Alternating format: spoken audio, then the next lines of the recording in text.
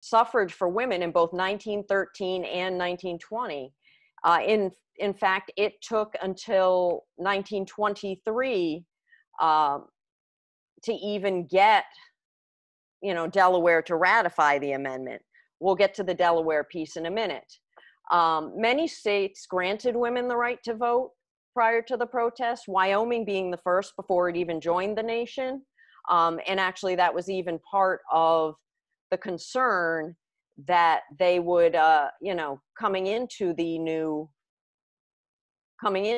nation, that they allowed women to vote, and a lot of other, and that wasn't widely accepted. 12 states did give women the right to vote prior to the protests, but we still had a lot of way to go. I apologize. I am having trouble sharing my screen, so I'm going to keep trying, but I'll keep talking so that I don't, let's see if it'll work this time. So I'm going to introduce you to some of the characters in this story. By no means is this all of them, but for the purpose of this presentation, where I focus mainly on the protests and the role of some Delaware women in them, these presided kind of a good cross-section and a good representation, and also do bring up some other issues that, of the type of women that were involved. Generally white women, and there were some big issues. A lot of the Southern support wasn't there because the big fear was that Black women would get the right to vote. And that's was a problem for a lot of people. So again, these, the women that I'm going to talk about do represent a good cross-section, but as I mentioned, they were largely white and women of means, although there is one woman that's kind of my favorite that I want to do more research on. And she will kind of show a different side of it. So several women participated in the protests and from Delaware. 7 of them served jail time, including Mabel Vernon, Florence Baird Hills, Annie McGee, Naomi Barrett, Annie Arneal, Catherine Boyle, Mary Brown. And, again, there are more Delaware women that were involved. And it's worth, their name, because their names are not known to us in history as many others are. And as I mentioned, while the state level battle is important, and a compelling story, and a lot of people have done the Delaware history, I really like looking at the national, particularly the protests. And I'll mention, of course, certain parts of the state level story in Delaware as we need to. So I'm going to talk a little bit about introducing you to some of the players. This is someone you may have heard of, and she is one of my heroes, is Alice Paul.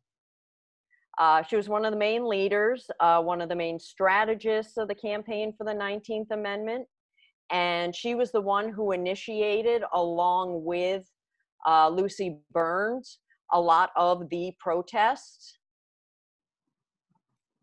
And she was, she helped really stage this and make this happen. Okay, let's see, we might be able to get this now. I'm going to pause for a second. Start here. All right. They'll be small, but can you see my slides now? Yes. Okay. I'm probably pushing my luck to say, oh, magic. Okay. Now everybody thinks I'm a complete idiot. I apologize. Here we are with Alice Paul. So she was born in 1885 in Mount Laurel, New Jersey. And she grew up in the Quaker tradition of public service and also the Quaker tradition of pacifism and nonviolence, which are very important to this story. While she was studying in London, she met Lucy Burns, who is a fascinating person on her own, but I really like to focus on Alice Paul and the Delaware women. Lucy Burns was a fellow American activist, and she became an important ally in this whole struggle for suffrage. It was during her time in prison in England that Alice Paul learned the tactics of civil disobedience from people like Emmeline Pankhurst, of whom you may be aware. The British struggle and battle for suffrage did start a bit earlier, and was very raucous and violent. And, when that came to the US, that was certainly a fear of a lot of people. And chief among these tactics that Emmeline Pankhurst and others taught Alice Paul were demanding to be treated as a political prisoner when arrested, and also the power of hunger striking. So Alice Paul was arrested repeatedly during suffrage demonstrations while she was in England, and even served 3 jail sentences while she was there. She's considered by many to be the founder of modern nonviolent civil disobedience, and this actually served as a model for future movements. Like Martin Luther King had actually studied her, her tactics and the tactics of what happened in this to inform some of the civil rights movement in the 1960s. Alice Paul earned a PhD in sociology, a Master of Laws degree, and a doctorate in civil law. That was an extraordinary amount of education for a woman of that time, or even now. And that, for me as an educator, is certainly worth highlighting.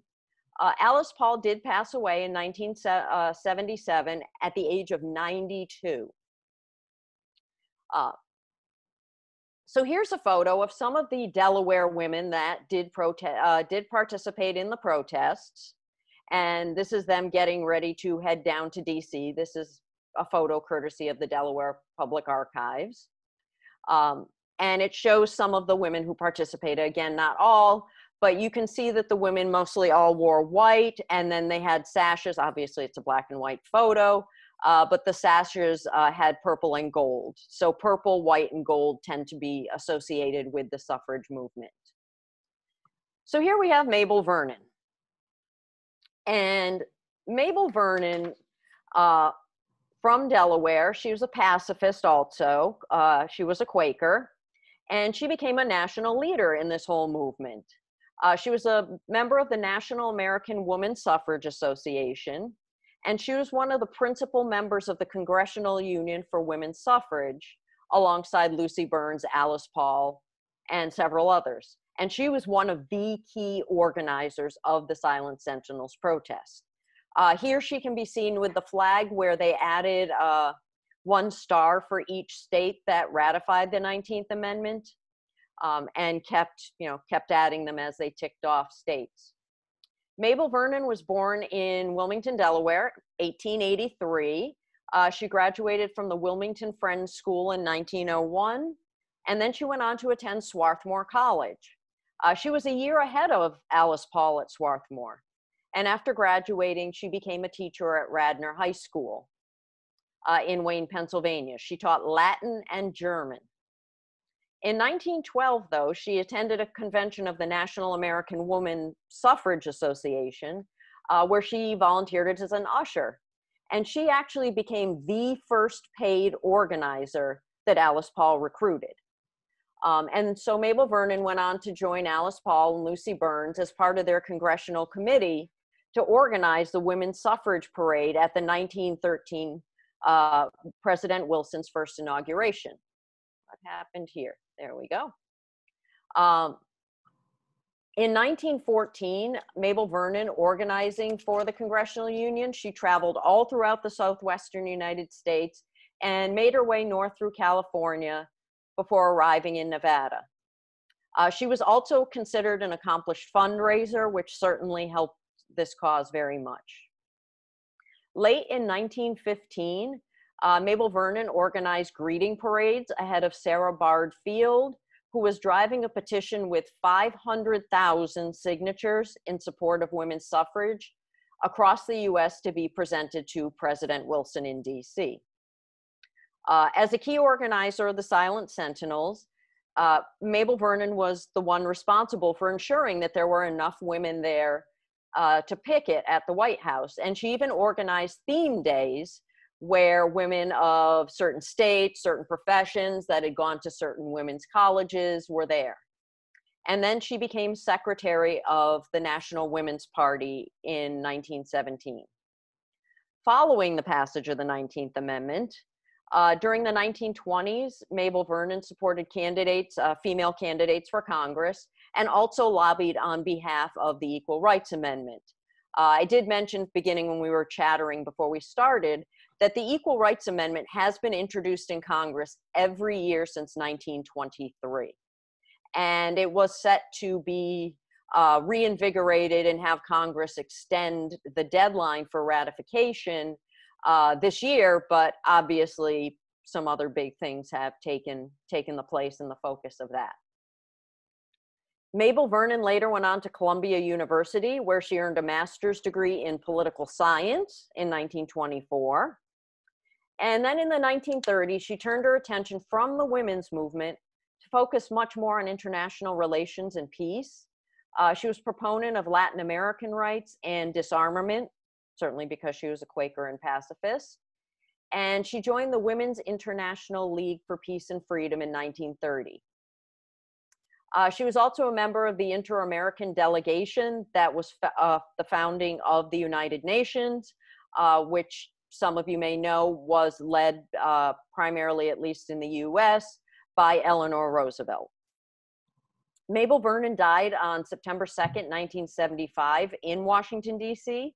She was 92. I think these are impressive ages. She was posthumously inducted into the Delaware Women's Hall of Fame in 1986. Excuse me. Next, we have Florence Baird Hills. She was born in 1865 in Newcastle, Delaware, and was the daughter of Thomas Francis Baird. And yes, this is the same, prominent political family in Delaware. She married William Hills, a well-known lawyer, in 1898, becoming Florence Baird Hills. And she began her long and dedicated support of suffrage when Mabel Vernon, who we previously met, set up a tent at the State Fair, which was held near Wilmington at the time, in 1914 to rally support for suffrage. And one day, Florence was there, who was showing her dogs, and entered the tent and heard Mabel Vernon's appeal for support, and she was hooked. Mabel Vernon was able to recruit her, and Florence even donated her car in 1915 and decorated it and named it the Votes for Women Flyer. And she used it to tour Delaware and surrounding areas to really lobby for state-level support. So she was active on both the national and on the state level. On a 1916 suffrage tour around the country, she was one of the principal speakers, and you can see her in the photo there addressing a crowd. This is actually a photo in Delaware. And in Seattle, this is one of these kind of amusing little facts that goes along with it. She scattered flyers from a seaplane. In 1917, she was elected to the National Board of the National Woman Party, and she became a member of the National Birth Control League, the ACLU, and the American Academy of Political Scientists.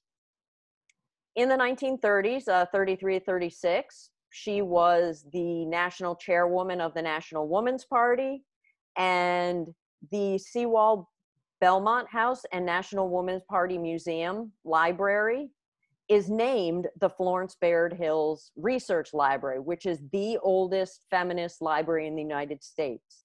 She founded it because she wanted to make sure that future generations of women were educated on what it took and on women's history. Because still even to this day, a lot of women's history and the contributions of women is left out of general kind of historical knowledge. Florence did pass away in 1954 at the age of 89, and she was posthumously inducted into the Delaware Women's Hall of Fame in 1987.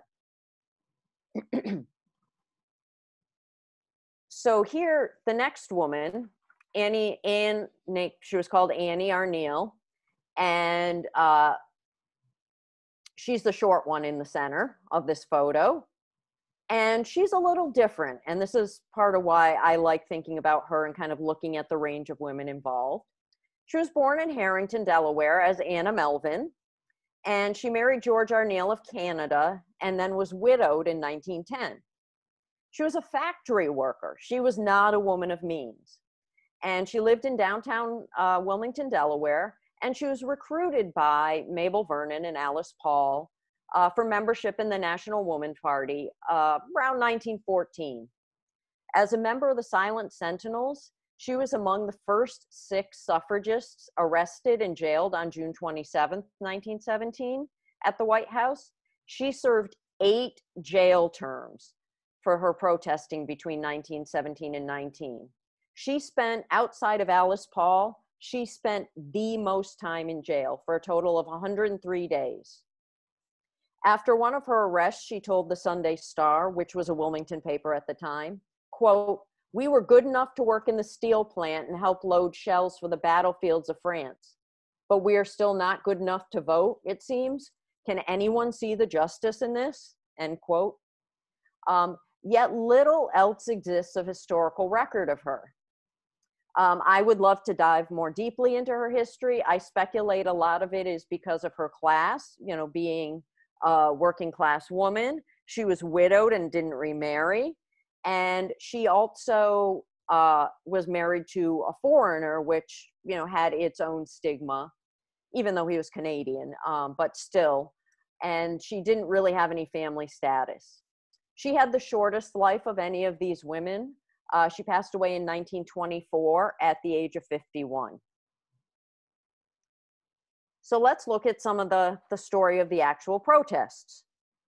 So while there were a lot of actions that happened prior to 1917, marches, interruptions of President Wilson's speeches, for the sake of time and focus, I'll keep our story as brief as possible, and I'll start in January of 1917. On January 10th, 1917, the Washington Post warned that women planned to post, quote, "Silent Sentinels" at the gates of the White House. This is widely believed to be the origin of the phrase and of the term Silent Sentinels, because the women, they never spoke and they didn't respond to any taunts or any other attacks. It was very, they were very focused on being nonviolent. So if you look at the picture in the top left corner, you can actually see some of the women, Mr. President, how long must women wait for liberty? What will you do for women's suffrage? And again, they were right outside there, right outside the fence of the White House. And their goal was to make it impossible for the president to enter or exit without being confronted with the suffrage question. The president at the time still entered and left the White House through the front gates. Doesn't really happen much anymore. And so these protests drew delegations of women from all over the country, from all the different states. Now, White House officials said the women would be left alone as long as they didn't cause any trouble, because, women are not supposed to cause any trouble, and they're supposed to be quiet and womanly and feminine and polite and all those things. So the police initially were very friendly to them. The women kept returning, though, every day, regardless of the cold or the rain. And again, the effort to get all these women to keep coming was organized by Mabel Vernon. Yet President Wilson, despite what is sometimes, comes up in videos or history about President Wilson and supporting suffrage, he did not. It took a long time. He was unmoved by the protesters, even though they were there on the occasion of his second inauguration in March of 1917. But he did give orders that the protesters not be removed by police, again, as long as they remain peaceful. So Florence Baird Hills led 1,000 women in a grand picket that day of his second inauguration at the White House. At the time, she was the chairwoman of the Delaware branch of the National Women's Party. She was arrested for her role in this protest. Now, while there were mixed reactions regarding the protest from the public, and there was a lot of negative press coverage, criticism of the women really picked up when the U.S. entered World War I. Remember, that also happens in 1917. Many people and the press, etc., called their efforts unpatriotic. How could they be doing this? We're a nation at war. And this really frustrated and confused the women, because they thought what they were doing was highly patriotic, that this was a big deal and this was a big American freedom and an American right. Yet this patriotism issue, it really reached a head on June 20th of 1917. A Russian delegation was set to meet with the president. So the protesters unfurled a huge banner criticizing the president's denial of support on an issue and pointing out the hypocrisy of calling the US a democracy when women could not actually participate in this democracy. A mob tore the banner down and accused the protesters of sedition, of treason. And then when a similar thing happened again the next day, the police told the protesters, look, you got to move and or else you're going to get arrested. The women refused to move, so some were arrested. More arrests came in following days as the police got more and more impatient. Remember, they were very friendly at the beginning, but they kind of had enough and they were really frustrated. Yet the police did not arrest any of their opponents or anyone that attacked them. The police struggled to find a charge to pin on the women that they arrested and came up with obstructing traffic. That was the best they could come up with. The women that were initially arrested were released pretty quickly, and yet the following Monday, they returned with more women and began walking their picket line.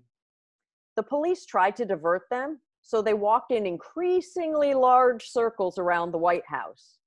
And later that afternoon, when more and more crowds came, the police clashed with the protesters and arrested more of them.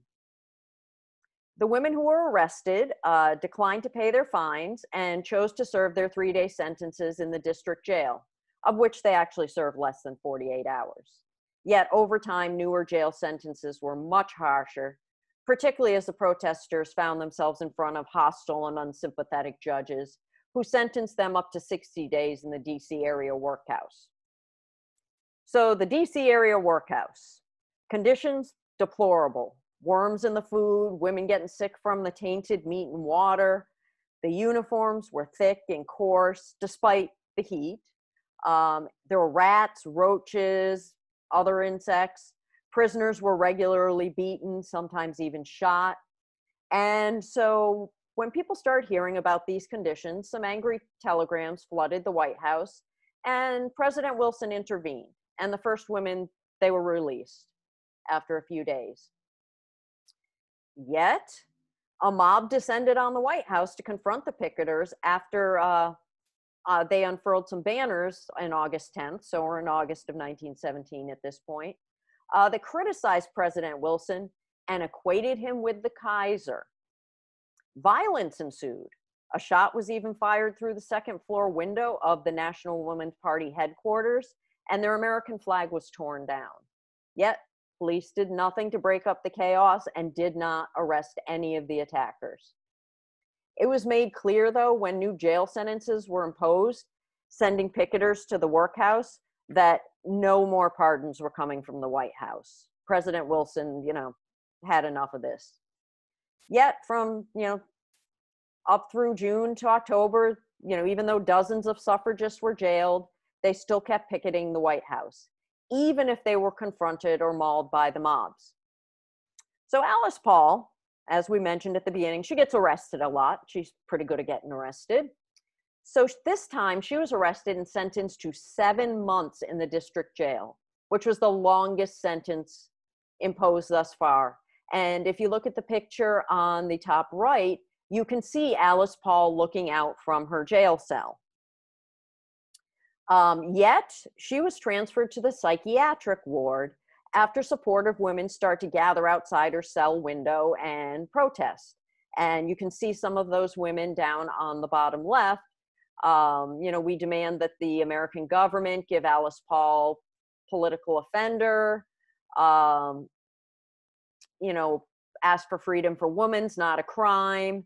And, that was causing a whole scene. So Alice Paul, after being transferred to the psychiatric ward, she goes on a hunger strike, something she learned again in England. And yet she was force-fed 3 times a day. This involved putting a rubber hose down her nose while being held down. Also, the door of her cell was taken off and prison bars were installed, and the windows were all boarded up so that she couldn't see anybody and no one could know where she was. She was denied visits by her lawyer and a doctor for most of that 7-month sentence. On November 14th, the judge sentenced even more women to the district jail, including a 6-month sentence for Lucy Burns, yet the women were actually taken to the workhouse instead. The district jail was pretty bad. The workhouse was horrific. And November 14th becomes known as the Night of Terror. This is a key thing. One of the women was appointed spokesperson for the group, as the others to remain silent in protest. They would not even give their names. They sat on benches for hours, and the spokeswoman demanded they be treated as political prisoners. The guards tried to remove the spokeswoman, slammed her head into an iron bed, and as the others rushed to help her, the guards attacked them with clubs, punched them, kicked them, and dragged several women to the men's side of the workhouse. And in those cells, which were horrible, they locked them up. There was no food, there was no water. They could not flush the waste-filled toilets. And when the women called to each other to make sure they were okay, they were told to be quiet by the superintendent. They were not, of course. And so the guards handcuffed Lucy Burns to the jail bars with her hands over her head, and she was wearing little more than a blanket because she had refused to wear the prison uniform. Finally, several hours later, an aging guard uncuffed her.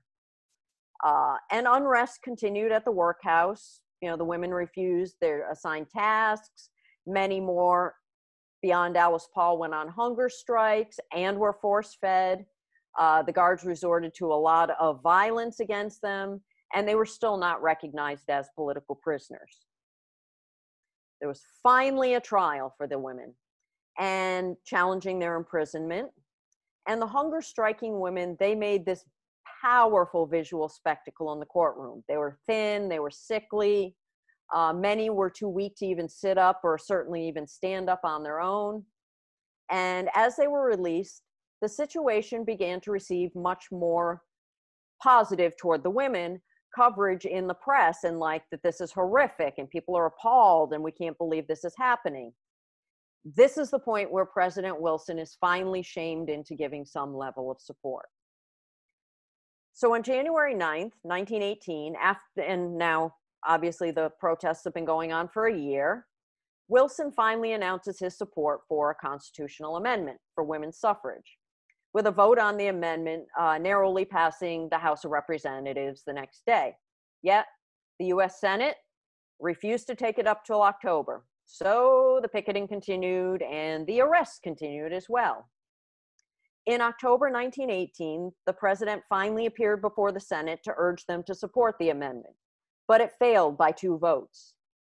So shortly after that, a group of protesters moved themselves and their banners to the steps of the Capitol, picketing the Capitol when the Senate was in session, and then going off to their office building when it was not in session. So again, that the senators could not, come and go without being made very aware of the situation.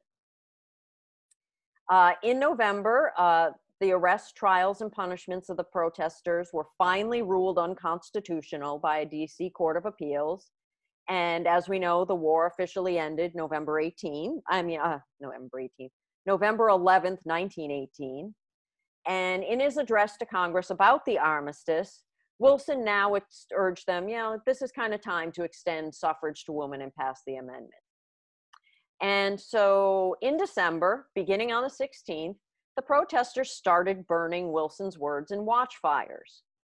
These are vigil-like protest exercises, and it's a term and a concept dating back to 1735 or even earlier. And if you look at the picture on the bottom right, you can see the women there, and you can see the woman in the center holding up a piece of paper to light fire to it. And these are the women, with the watchfires. These watchfire vigils and protests went on 24 hours a day.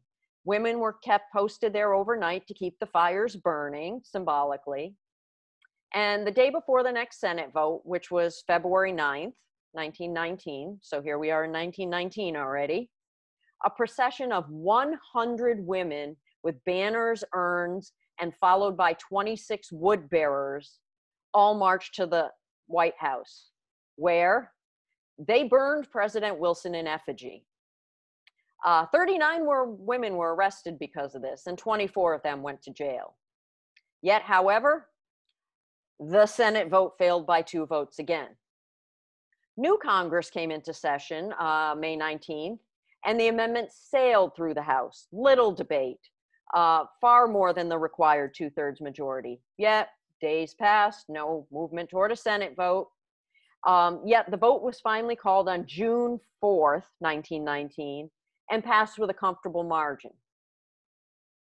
So now we just need 36 states for ratification.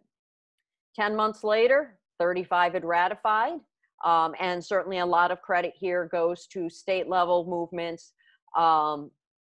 that were going on the ground.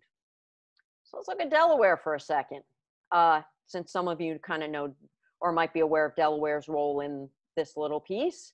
So the suffragists looked to the Delaware General Assembly to cast a special vote at a session in March 1920, which was called by Governor Townsend to address several issues, which included a vote on the suffrage amendment. There were also school funding and other things being discussed. But he was a highly vocal supporter of suffrage for women. So both sides, the fors and the antis, they descended on Dover, marching through town wearing flowers.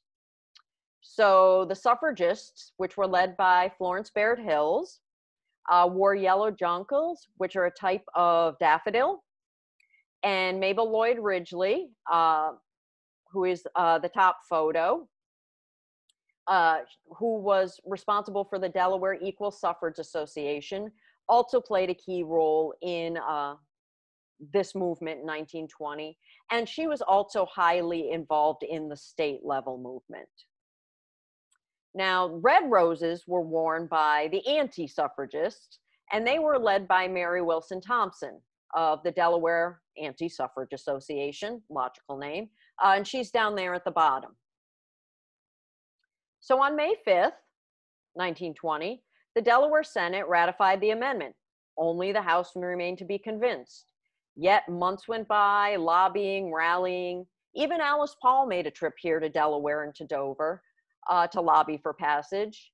Yet the House voted to adjourn without passing the amendment, thanks in large part to the political connections and the influence of Mary Wilson Thompson. So in that moment, Delaware loses its chance to make big history. Tennessee steps into that role, and they ratify it by 1 vote on August 17th. And as I mentioned previously, Delaware did ratify, but not until 1923. So in the time of these protests from 1917 to 1919, over 2,000 women picketed, 500 were arrested, and 168 served some type of jail time. So we know in the last 100 years that there has been much progress for women, yet many issues and inequalities still remain, such as the role of women in government. Only about 20% of Congress is female, and as of yet, we still have not had a female head of state, which is rare among particularly developed, but even a lot of nations of the world. Less than 5% of Fortune 500 CEOs are women. Women are disproportionately impacted by sexual assault and domestic violence. We lack pay equity, and reproductive rights are an ongoing battle. So there's still a lot of work to be done to achieve gender equity, and also in convincing each successive generation why voting is so important and why having your voice heard is so important. And I can tell you in teaching these things that students, again, they don't come with a lot of the knowledge. They don't think their vote matters. And I just keep telling them, you know, you need to, because people have fought, people have gone to jail, and people have died for this right. So at that point, you can see that there are some photos from some of the previous women's marches, and trying to get, you know, women's issues re-engaged and getting younger generations involved. So at that point, I know I've been talking for a very long time. I would open up if you have questions, comments, thoughts, and I appreciate your patience during my technological issues. So I'm going to stop sharing so you just see me. I'm here somewhere. There I am. And we'll look over here I'll look at the chat and see what we got. Yes, a shout out to the League of Women Voters, Sussex County, all the League of Women Voters, and you know, the League of Women Voters also celebrates 100 years this year. So, and Carrie Chapman Catt, who was one of their key organizers, was responsible for a lot of the state level movements. And yes, most of the arrests were simply for protesting, for just being there. And in particular, I mean, there were a lot of protests at the time, you know, there were a lot of nascent labor movements. And so that was common and accepted, but those were men. And this is women, and they're there, and they won't go away. And that's considered highly unladylike to do those sorts of things. We even hear things about women being ladylike. And I remember the comments when Michelle Obama would show her arms, and people were like, how dare she? And how dare she be muscular? So, you know, something, as much as things change, they remain the same. Carol Jones has her hand up. I'm going to unmute her. Okay, Carol, hi. Carol, you're going to have to unmute yourself, I think. Unmute. Okay, Carol, I've got you. Go ahead. Okay. A quote that's widely attributed to Mabel Vernon and is in the movie Iron-Jawed Angels is that they call us Iron-Jawed Angels. Is that supposed to be an insult? Did she actually say that, or is that a movie quote? I believe that's a movie quote. They do take some liberties with the, you know, kind of smoothing out the story, although it is a great movie of the story. It is. Yes, I've seen it. Yeah, they do. Times. I own a copy. I haven't shown it in a while, but I should. But that, I have never come across that quote, but the term did come up at the time, Iron-Jawed Angels. I cannot say definitively that it's linked to Mabel Vernon, but I wouldn't be surprised because she was pretty awesome. It would be. I wish we could find some, you know, information justifying it, because it's a great quote. But if it's just from the movie, great as it was, I'm afraid we can't use it, really. Well, I will look into that one. Yeah, I mean, we can use it as a slogan. Of course, it requires, you know, even more, you know, but it, you know, it also refers to them being quiet and not speaking up and not, you know, the whole Silent Sentinels thing, the idea that, you know, these women would keep showing up and they wouldn't say anything and they'd be attacked and they didn't fight back, and, you know, that was really amazing. So that's, you know, at least where the term comes from. I want to see if the quote is hers. So I made myself a note to make sure. Thank you. Thank you, Carol. Good to see you. Good to see you. Another great show. Thanks. Oh, thank you, Carol. Cynthia. Yes. I've read, and I can't remember exactly which book it was that I read it in. Wilson, towards the end, had some disabilities from a stroke. Is that correct or not? Yes, that's correct. Yeah, he actually, there's a lot of rumor and innuendo, and as I've looked into, you know, first spouses and such, that he really wasn't doing a lot of the leading near the end. That his wife was really essentially being president. And that, he was very, very ill toward the end. But much different than how press covers presidents today. Whether it's Wilson or FDR or even JFK, they were very careful to not show anything that looked like weakness or disability, and also not, really get into their personal lives, and whether they had mistresses or other addictions or whatever, that wasn't proper. Certainly has changed. Oh yes, everything is fodder. Everything you have ever said or ever done, if you run for public office. I've said, people have asked me, why don't you run for office? And I said, there are things that my mother does not need to learn about me on the evening news. Let's see, do we have any other questions? Other questions, comments, thoughts? Comment. I can't believe we have all these. Marge, Yes. can you hear me? It's Mariah Webb. Yes, Mariah. Hi, yes. Hi. I just want to recommend to everybody, there was a program on PBS called The Vote, and it was on American Experience, and it was all about this whole period of suffrage, the women suffragists. It was really excellent. And I got the impression that a lot more Black women would have been involved, except for the racism of the white women in the movement. So, I don't know that comment that Cynthia made about there were all these white women. I think there were a lot more Black women that supported suffrage. They just weren't allowed to participate.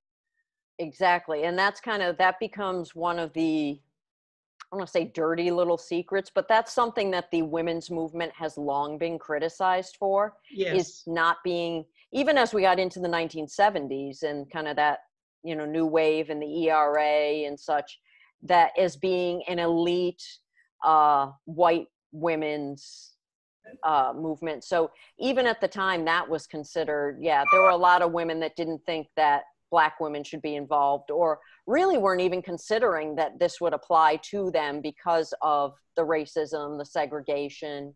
But that certainly struck a lot of fear into Southern politicians that, wow, if we give women the right to vote and, well, we've already extended it to Black men, now we're going to have Black women voting too. Like that was just way too much. I mean, obviously decades of work, I say work with quotes, was done to keep, Black Americans from voting, but that certainly played into it. And a lot of the racism and elitism, even having lower socioeconomic class women involved was a rare thing. One, because they didn't have the time, and two, because their issues were different. They're like, yes, suffrage is great, but, what about, childcare, domestic violence, alcoholism, all these other things. Right. Thanks, Mariah. Does anybody else have any comments? This is Dorothy Dobbin. I've read something connected to Harriet Tubman, though, that she, and I remember this from years ago too, that she was often a spokeswoman at some of the rallies and all, but later I read that, or recently I read that she was actually paid to speak. So I wondered about that, if you knew anything about that relationship or her role. I don't know too much about it. I know that there were a few prominent Black women involved, and that, but they were largely derided by the crowds when they would get up to speak. So I would have to delve more deeply into finding out Harriet Tubman's role in it, and in suffrage and all the other I know a lot of the other amazing things she did, but I would have to look more into that. Yeah, I think I read that at one of the museums ever, probably the smaller one ever in Cambridge, not the National Center. One of the displays there. So. Hey, I'd like to, hello, are you there? Yes. Hi. This is Jeff. I want to thank you for your presentation. Well, thank you, Jeff. I want to recommend something else that everybody should look at. There's a historical documentary called Suppressed. Have you seen it? No. Okay, it's suppressing the vote. So it's just like our suffrage movement, and it basically deals with the state of Georgia. And all of the efforts are done to suppress particularly the black vote. And it's a shockingly true historical portrayal of what's gone on in Georgia all the way up to 2016 and also in 2018, and how people's names were taken off the rolls. So I would suggest all of you, if you just Google documentary suppressed. I'll Really, look into that because I mean, it's the time to be watching these kind of things right now. yeah, and if you look at, I mean, and this is just, you know, the slice of the national protest for the women, but if you look at any of the expansions beyond white male property owners 21, you know, you think of each of those elements, whether it's race, gender, even, you know, the removing the property requirement, age, you know, what went into these and the violence and the, you know, and things that we look back and go, how could you not support this? And it also it tells the true story of the jelly bean count. This is true. The big bottle of jelly beans, how many are in there? And if you can't guess the right number, you can't vote. So go watch that documentary, Suppressed. Yeah, some of the, I've shown and given students some of the literacy tests. They'll say, okay, this was, and I think I actually used one from Georgia at one time. And they're like, what, there are no answers to this. And I said, yes, exactly. These are nonsense questions with no answers. The other great thing that we learned in civics, for those who are old enough to have had a nice civics course, oh gosh, I just lost my train of thought. I can tell you, I never had civics or American government or anything. I mean, we had U.S. history. The civics. Well, I was going to say on civics, the grandfather clause. Yes. Now, very interestingly, that was used to prevent blacks from voting after the Civil War. But guess what? Had they reinstituted it, would only be the blacks that would be voting. Right, because all of us, not, you know, going back 50 years, it would only be 50 to 100 years, it would only be blacks voting, because the rest of us had grandparents, many of us were immigrant families. You know, I'm a second generation. But but I have a whole set of grandparents that were not born in the United States. Right, and it had much farther reaching. We have another question, James, here. yes, about arguments against the 19th Amendment. Women were supposed to be at home. They were the homemakers. Politics and government were men's business. It was unseemly for women to be involved. Basically, women were little more than property. When you married, you became a unit with your husband. Like, you couldn't own property.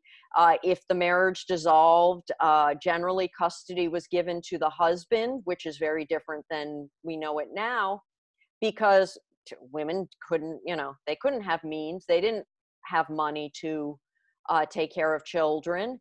And you know, domestic violence was allowed, permitted. And so, yeah, that argument that, you know, this isn't appropriate for women, their husbands will express it, women should be in the home. It was very unladylike to talk about politics or government, even to be, you know, highly educated as a woman. It was very difficult at that time. I know it's hard to imagine, like, how could people think this, but I used to have some of the anti-suffrage arguments hanging on my office door, and I highlighted the one that says, you know, politics and government are men's business. Because, you know, being a political scientist, that amuses me. But even the American Political Science Association, I was at a conference a few years ago, and they announced that now 40% of political scientists are women. And everybody was like, yay! And I'm like, really? 40% is as far as we've gotten? So it's, you know, it's a good milestone. But again, we see even in today, the reactions to female candidates, particularly for higher office, criticisms of female governors, of, you know, female presidential candidates, regardless of your politics. You know, we see a lot of what happened with Hillary Clinton back in 2016. And, you know, now with Kamala Harris on the ticket with Joe Biden, There'll be certainly both gendered and racial, they'll be actually combined into much more horrible things. But yeah, we still, in terms of women being outspoken, women being involved in government, we still have a hard time with that. Hopefully, James, that answers that for you. Thank you. I also thought it was interesting in some of my reading that there were some states that allowed women to vote, excuse me, for school board elections, for that type of thing. I guess they were considered old enough to do that. There's a whole map that I have that kind of breaks down the states, and it makes for a very difficult graphic to see on a small computer screen. But it shows, you know, if they extended, if they Excuse me, but extended whoever's suffrage. dog is barking, could you mute your screen? Okay. I'm sorry. Go ahead, Cynthia. That's okay. That, you know, whether they were allowed to vote in local school board, and then, you know, kind of the penultimate was, are you allowed to vote for president and in national elections? But yeah, there was some very like, hey, maybe if we give them a little bit, they'll kind of, you know, just shut up and go away. And this is really all they can handle because they got children. Maybe they know something about school board, but, you know, national elections and president, that was, yeah, that was a whole other thing. Okay. Dorothy wants to know if you will still share the PowerPoint so that I can send it to some of these people. Yep, I'll send it to you, Marge, so you have the whole thing for everybody. Okay. And also, Dorothy, we've been recording this, so eventually it will be on the museum's webpage. So you get to see over and over again my technological expertise. I do not feel, there isn't a one that we haven't had glitches. Yeah, my PowerPoint froze for some reason and it just wouldn't come up there, but it's I good. appreciate everybody hanging in. Yeah. So, well, is that anybody else? Any comments? Any questions? Dr. Cynthia, I just want to say, again and again, Cynthia, how much we appreciate your coming. Oh, thank you. I appreciate you having me. I really enjoy it. And obviously this is a topic and many other women's issues that, you know, I feel passionately about and talk about. Yeah, very good. Okay, thank you everyone for coming. Thank you. Thank you. Thank you very much.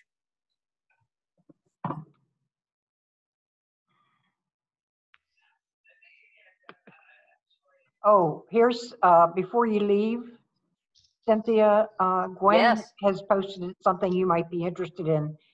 Oh, yes. Yeah. And that's a whole, like, the African-American women in the vote and the struggle is, I mean, it's definitely a whole other topic that really deserves a lot of its own examination. Yeah. You know, I only kind of touched the surface, but yeah, that's actually, those are both really good sources. Yeah. Okay. All right. Thanks again, everyone. Thank you very much, everyone. Okay. Cynthia, thank you very much. Thank you, Marge. Thank you for having me. And I'll send, I'll send this over to you later. Okay. All right. You should be getting something in the mail soon. Oh, thank you. Okay. All right. Thank you. Bye-bye, Thank you very everyone. much. Bye-bye.